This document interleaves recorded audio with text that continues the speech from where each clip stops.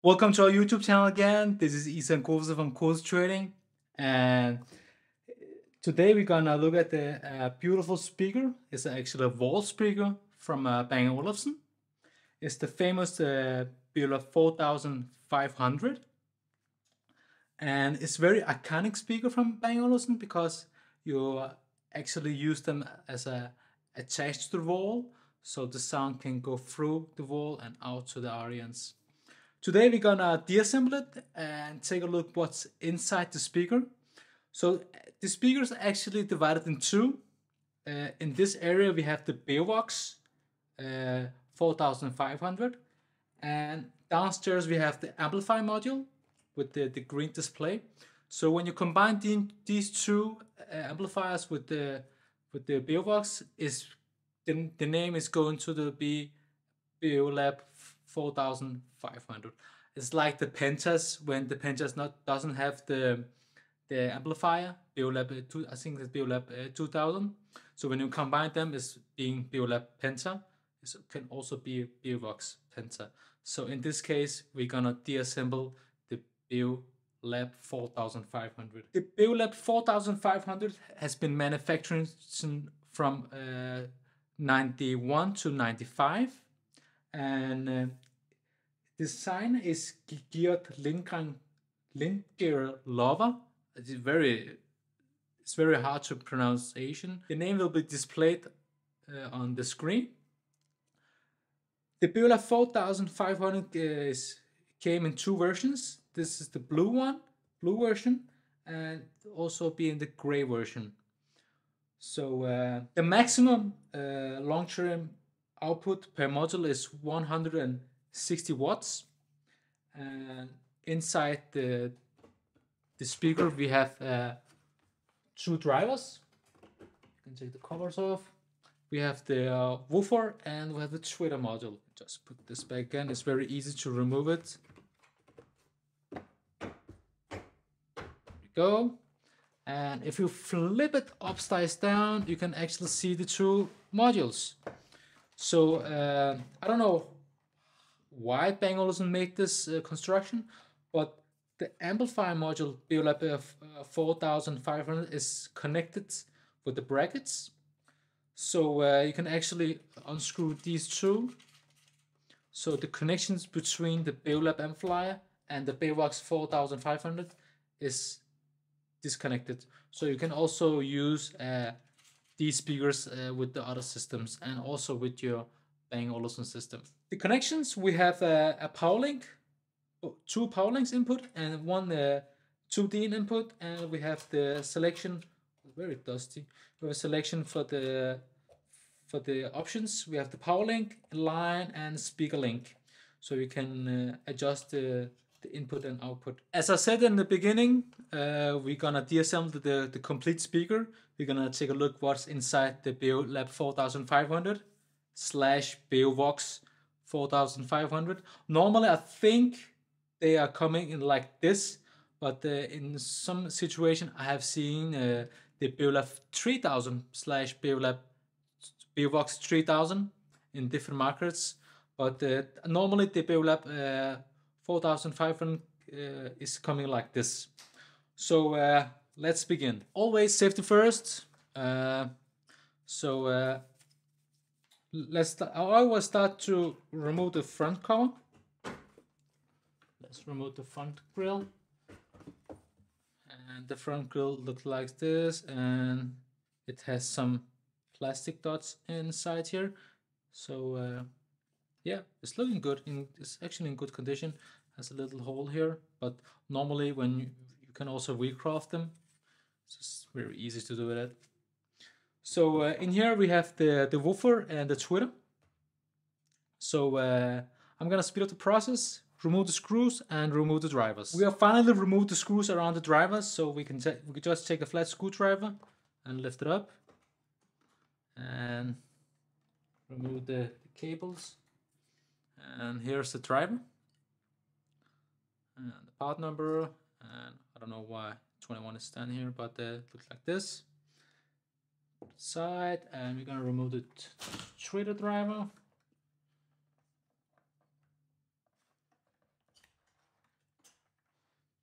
here's a driver for the Twitter. And some part numbers, made in Belgium, Philips driver. Interesting. And as you can see, Bang Olufsen has used a different damping material inside the speaker. It's like I don't know what it is. It's like a wool, something like that. Textile damping material. We are finished in this area. In this area, there's nothing. I have disassembled a lot of these Beolabs in the past years. So we're gonna flip it, and we're gonna remove the. Actually, we're gonna remove the brackets. The two brackets hold the Beolab amplifier module. So we're gonna split the two. I don't know what it's called. Speakers.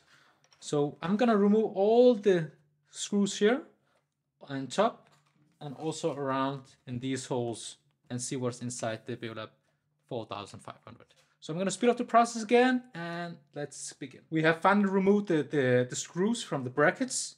So you can just take out the brackets. Two brackets holding the amplifier module. Look like this. And also the brackets for the wall bracket. Yes, look like this. I don't have the wall bracket here, but there's a long pin, thin, where you can just easily, it's very easy to mount them. It's just like a TV. It's actually easier when you have mounted the big long thin plate at the wall. You can just hang the Beolab 4500. I've never unscrewed these screws, so I don't know what's inside. The Beovox is now it's a Beovox 4500, so it's very interesting. So I'm gonna remove the amplifier module, focus on the Beovox side. So let's try to see if we can remove this. So here's the Beovox 4500. Let's remove the cables from the crossover, and here's the damping material, and here is the back piece of the Beovox 4500. It's not anymore Beolab 4500, so it looks like this. I'll put it here, and one more damping material. So let's try to remove the crossover for the Beovox 4500. Here we go. And the crossover has been removed and look like this. And here is the front cover, front grille. I like the design. The design is very beautiful on this in this section. So it's look like this. Next step is we're gonna remove all the parts inside the amplifier module. So we're gonna bring the amplifier side, and here is the amplifier side. It's a Beolab 4500. So we're gonna remove some screws. There's 6 screws, 3 screws on each side, and we're gonna speed up the process again and remove it. We have finally removed the screws from the back side. Let's try to see if we can open it up. I think there's some screws hanging here.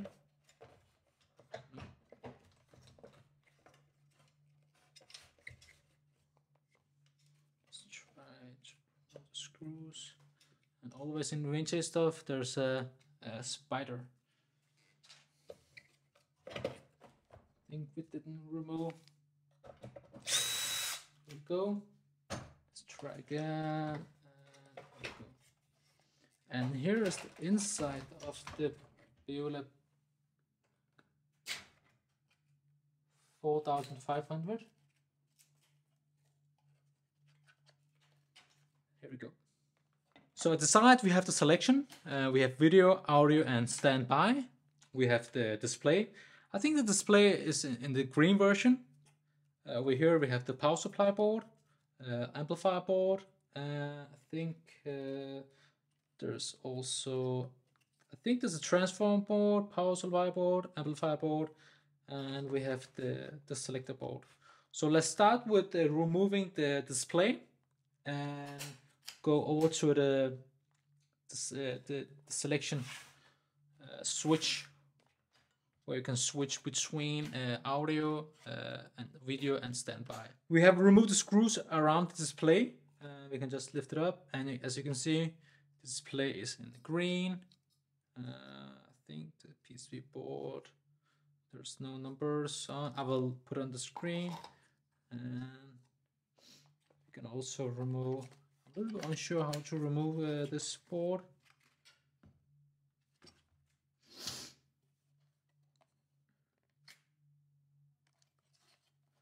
I think we need to remove.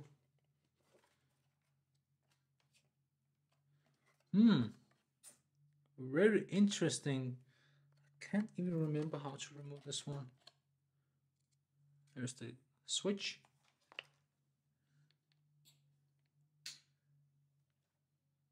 I think we need to pull it down. Yeah.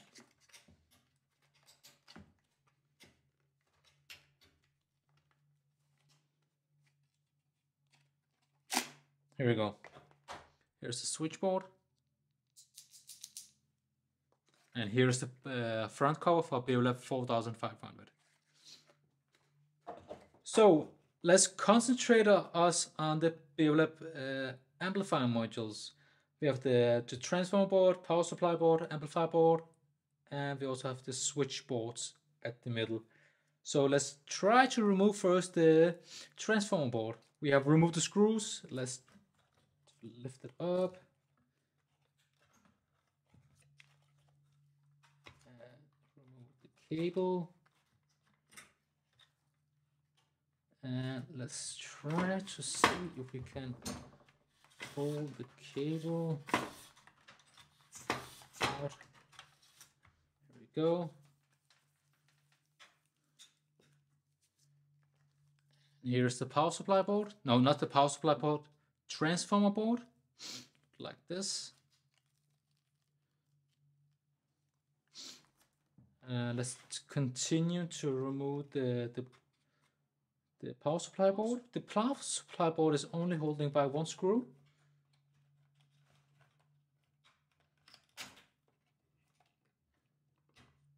Go.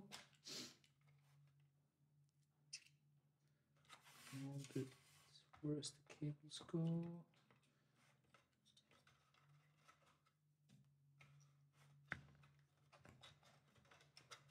Here we go. Here up and boom. And here is the, I think it's the power supply board. And we have the PCB board 2. There's no numbers. And we have a part number here. Yeah. I will put the numbers in the screen. Let's continue to remove the PCB board 6 and 5. Go. Cannot be removed. And let's see. Okay. I think a couple of times I have trouble to remove this board. I think it needs to be pressed out, but I'm a little bit unsure how to do it. Okay, I think I got it.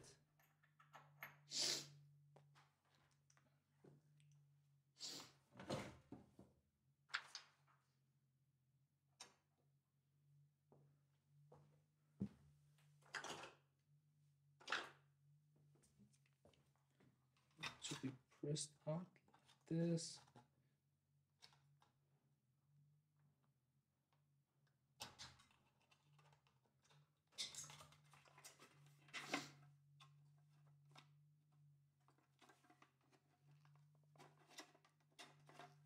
Here we go. But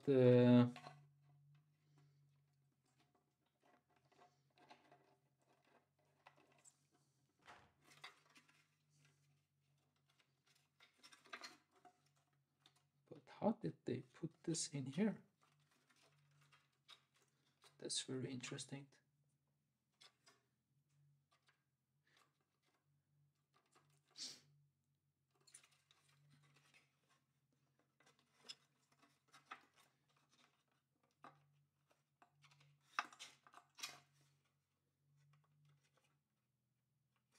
I think they have the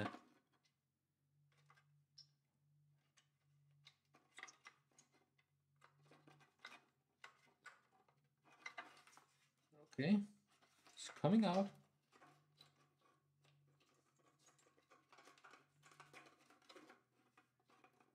But I think we have bent the connections, so we're gonna realign them.